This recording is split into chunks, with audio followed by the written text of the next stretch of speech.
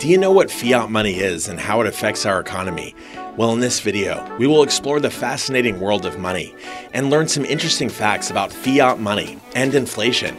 We will cover what fiat money is, what causes inflation, and some fast facts that you may not know about money and currency. By the end of this video, you will have a better understanding of how fiat money works and how it affects our economy. What is fiat money?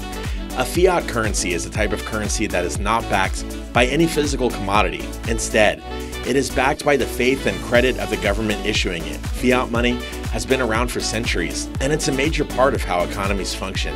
It's important to understand what fiat money is and how it works in order to appreciate why some countries experience economic crashes. For example, in the United States, we use fiat money to purchase items like groceries or cars. The government guarantees that each dollar will be worth a certain amount of gold or silver, no matter what happens with the economy. This means that even if the US economy goes into decline, our currency will still be worth something because the government has promised to back it up. However, there are times when fiat money can become unstable. This is why some countries experience economic crashes. For example, during hyperinflationary periods where the value of a country's currency rapidly decreases, people might start using digital currencies instead because they are more stable than fiat money. This causes turmoil on global exchange markets as people try to exchange their digital currencies for other currencies. This is called the cryptocurrency frenzy. And to prevent it from happening in the future, governments have implemented various policies like raising interest rates or implementing quantitative easing, printing new money. These measures help to stabilize fiat money and keep it from crashing due to external factors. Finally, it's important for individuals to understand how monetary policy works and why certain economies go through rough patches. Without understanding these concepts, they won't be able to appreciate why certain nations are struggling economically. What causes inflation? Well, if you're like most people, you probably don't understand what causes inflation. You probably don't understand what causes inflation. After all, it's a pretty complex topic, but luckily we're here to help. In this section, we'll outline the three main factors that cause inflation: economic growth, global trade, and fiscal policies, and explain how each of them can contribute to an increase in the supply of money. We'll also discuss the negative impacts that high inflation can have on an economy and how you can protect yourself from its effects. So, what is fiat currency? Well, fiat currency is money that is not backed by a physical commodity such as gold or silver.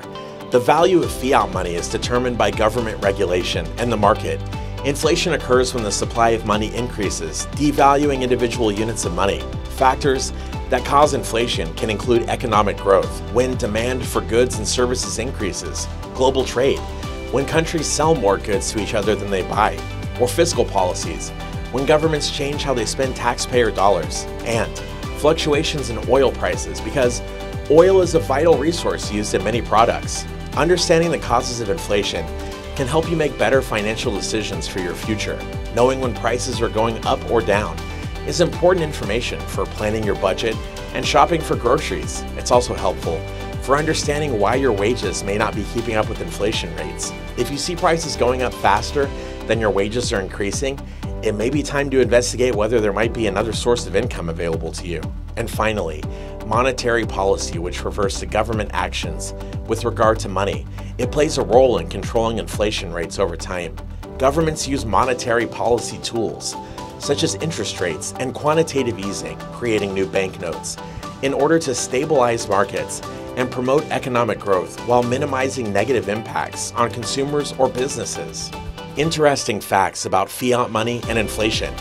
When most people think about money, they think of coins and bills. However, fiat money is a type of money that is not backed by a physical asset. Fiat money is created by government regulation, trust, and supply and demand.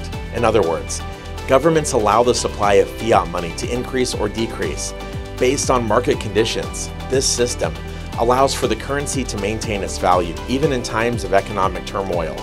Understanding fiat money is important for economic stability. For example, when a country experiences an inflationary period where the price of goods and services increase, people will start to lose faith in the currency because it no longer represents their actual worth. This can lead to financial instability and even recessions as people scramble to convert their holdings into more stable assets like gold or silver. Hyperinflation can occur when a government prints too much fiat money. When this happens, Prices rise uncontrollably as people attempt to exchange their worthless currency for goods that have real value, like food.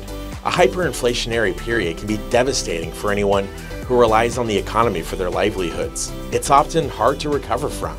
So, while you may not be able to stock up on dollars anytime soon, understanding fiat money is still an important part of understanding modern economies.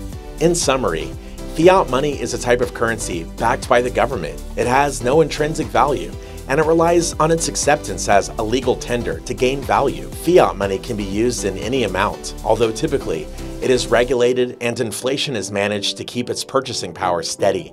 Inflation occurs when there are more goods and services than money available to purchase them, driving up prices.